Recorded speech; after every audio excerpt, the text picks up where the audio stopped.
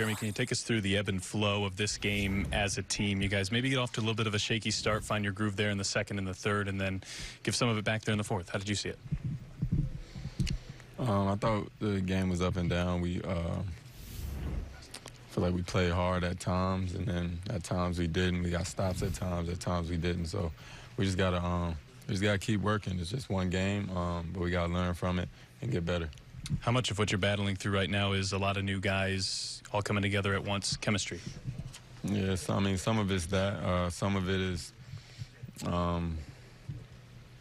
just we let them get too many offensive rebounds.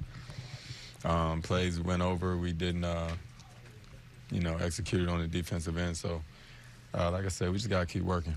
Did anything stand out specifically in that defensive execution in the fourth?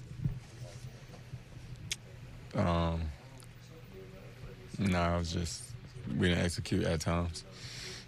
What's your first impressions here of playing with these guys? You had some good moments, too, out on the floor, and it seemed like your game really got going there in the second half.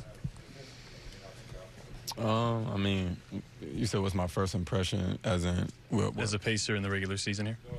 That was great. The crowd was amazing. We just going to get better. Like I said, we got to keep working. All right, first game for Jeremy Lamb. Let's go back to the Fox Loft with Jeremiah Johnson.